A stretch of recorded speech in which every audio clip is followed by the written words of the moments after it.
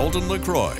Cloudy day across the region thanks to an area of low pressure that passed to our south. We kind of had an idea that this was going to break apart as it moved inland, and that's what we saw. Overcast skies, however, we had a little bit of dry air kind of infiltrating around that area of low pressure, and that kind of broke up some of the cloud cover, including Florence right now. We actually have a nice sunset.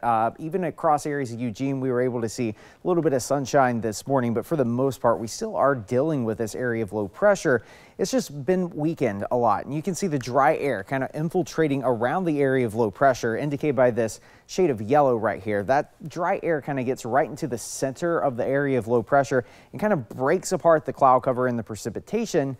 And that's kind of what we're seeing across the region. You can see even down across portions of the north state of California, you can see scattered at best rainfall. So this is a very weak storm system. However, as we head towards Tuesday and Wednesday, we're tracking a much more potent one that also has some very cold air across the region, which will drop temperatures back down, overnight temperatures at least, into the 40s. You can see a few spot showers across the region from this area of low pressure, and that's going to be the trend once again as we head into the day tomorrow. We can't rule out a stray shower, patchy drizzle early in the morning into the midday hours, but for the most part, it's probably going to be around 90% dry throughout the day on Monday, very similar to what we had today. That will change, though, as we head into Tuesday, and you can see these changes starting to make their way in. I think this model is a little optimistic with the cloud breakage tomorrow. I would expect mostly cloudy skies all the way through about probably 6, 7 o'clock at night, maybe a few sun breaks out there, but you can see the cloud cover and the rain starting to move back in. This is on Tuesday, and this storm system is going to move in and also bring in some very cold air, which you can see the snow levels dropping along the spine of the Cascades, and you can see how low they actually get as we head into the day on Wednesday. So Tuesday, even across the passes, is mainly going to be a rain event, but eventually this colder air is going to start moving in, and as this cold air moves in, that's going to drop the snow levels. Right now, it's focused across portions of central Canada, but as we head towards Monday and Tuesday, you can see it infiltrating across much of the Pacific Northwest. A positively tilted trough. This is when it kind of leans toward the left a little bit. That indicates an intensifying low pressure system and some very cold air. Whenever you have this set up, we tend to get a lot of tropical moisture across the region, and we have the cold air in place, so that'll likely produce some significant mountain snow, but also some cold temperatures for the valleys. You can see Eugene and Corvallis.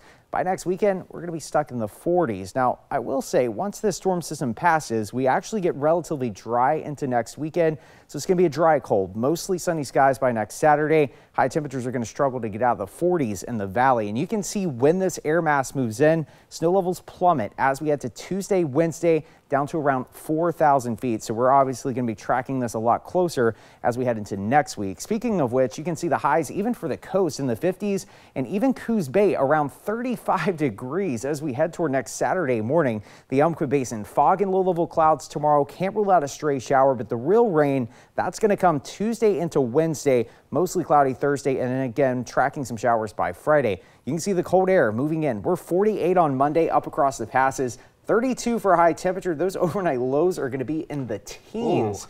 And across the Willamette Valley, you can see fog, patchy drizzle again tomorrow. Very similar to what we had today, but the real cold starts to settle in. This low pressure is getting its act together, and we are expecting rain, cooler temperatures, and finally some mountain snow returning. So gonna need a jacket at least Tuesday, Wednesday. Yes, sir. Probably the winter jacket by even next weekend. The sun's going to be out, but it's going to be chilly.